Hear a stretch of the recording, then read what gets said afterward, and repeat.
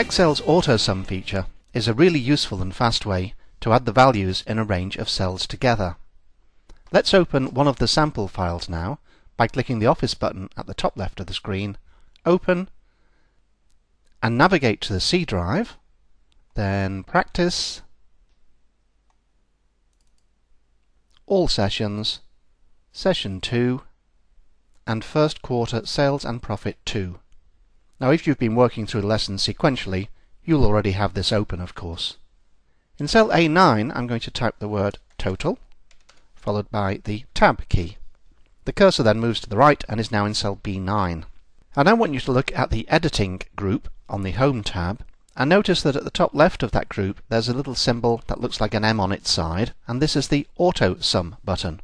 I'm going to click the AutoSum button once, and something interesting has happened back on the worksheet. Excel's placed a marquee around the number range that AutoSum has guessed we want to work with. The pattern of dots that marks the boundary of the marquee is called the marching ants. That really is the technical term for these little dotted lines. The marching ants surround all of the numbers above cell B9 up to the first blank cell or the first cell that has text in it rather than a number. And we can see that B3 has Jan in it, and that's why the marching ants start there.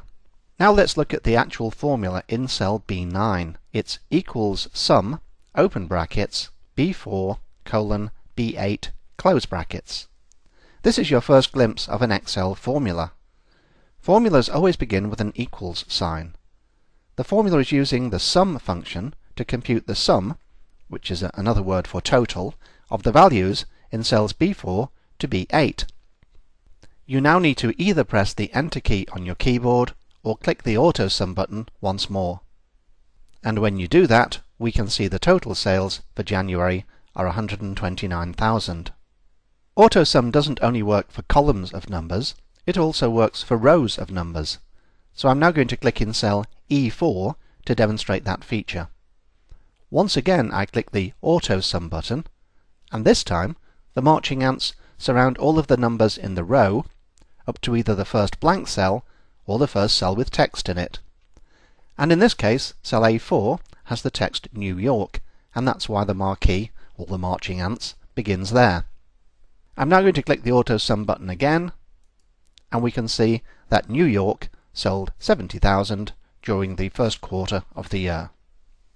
I'm now going to save this workbook, so I click the Office button at the top left of the screen, then Save As, and I'm going to save it as the default Excel workbook. I'm not going to put it in the Session 2 folder, otherwise I'll overwrite the sample file, First Quarter Sales and Profit 3. Instead, I'll click back to Practice, and I'll save it here.